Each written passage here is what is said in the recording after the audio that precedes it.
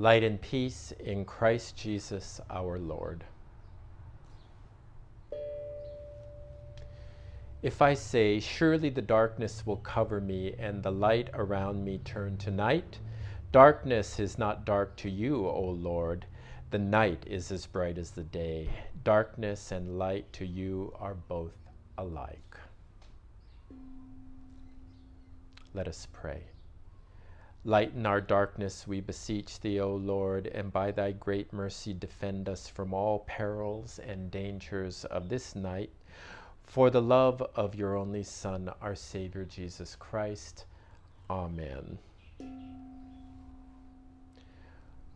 Almighty God, give us grace to cast away the works of darkness and put on the armor of light, now in the time of this mortal life in which your Son Jesus Christ came to visit us in great humility, that in the last day, when he shall come again in his glorious majesty to judge both the living and the dead, we may rise to the life immortal, through him who lives and reigns with you and the Holy Spirit, one God, now and forever. Amen. O gracious light, pure brightness of the ever-living Father in heaven, O Jesus Christ, holy and blessed. Now as we come to the setting of the sun and our eyes behold the vesper light, we sing your praises, O God, Father, Son, and Holy Spirit. You are worthy at all times to be praised by happy voices, O Son of God, O Giver of life, and to be glorified through all the worlds.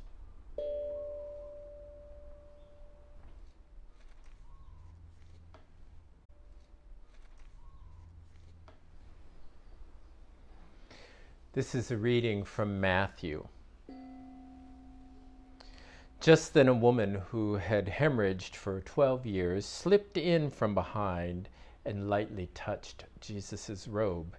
She was thinking to herself, if I can just put a finger on his robe, I'll get well. Jesus turned, caught her at it. Then he reassured her, courage, daughter. You took a risk of faith and now you're well. The woman was well from then on. They say that the opposite of faith is doubt, but I submit to you that actually the opposite of faith is certainty.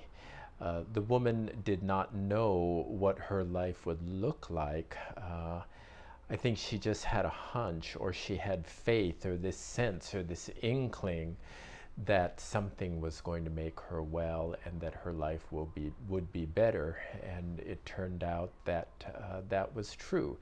She also had to work for it. She did have the faith, but she also had to take some action on her own, and that says a lot to us. Sometimes we have to take risks, and sometimes we don't have the guarantee of certainty that the things that we do and the leaps of faith that we take will turn out in predictable ways.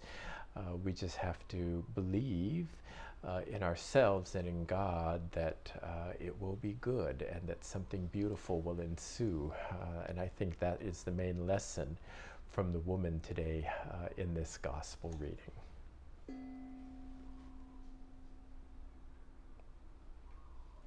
Blessed are you, O Lord, the God of our fathers, creator of the changes of day and night, giving rest to the weary, renewing the strength of those who are spent, bestowing upon us occasions of song in the evening. As you have protected us in the day that is past, so be with us in this coming night. Keep us from every sin, every evil, and every fear, for you are our light and salvation and the strength of our life. To you be glory for endless ages. Amen. The Lord bless you and keep you. The Lord make his face to shine upon you and be gracious to you. The Lord lift up his countenance upon you and give you peace. Amen.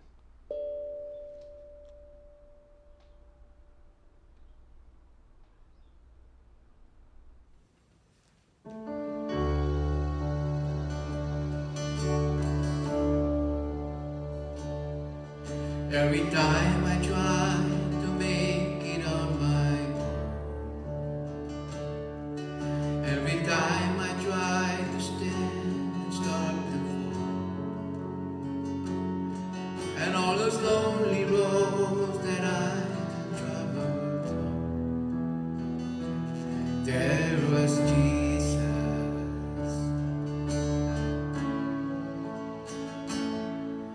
When the life I built came crashing to the ground,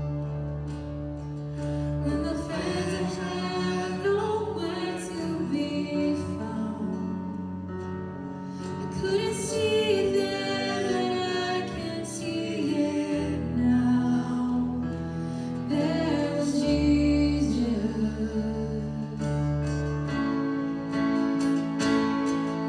In the waiting, in the searching, in the healing and the hurting, like a blessing buried in the broken pieces. Every minute, every moment, for a meaning where I'm going, even when I didn't know it, I couldn't see it. There was Jesus.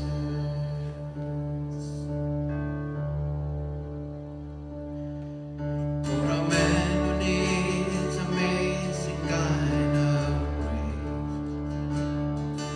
for forgiveness and a price I couldn't pay. I'm the perfect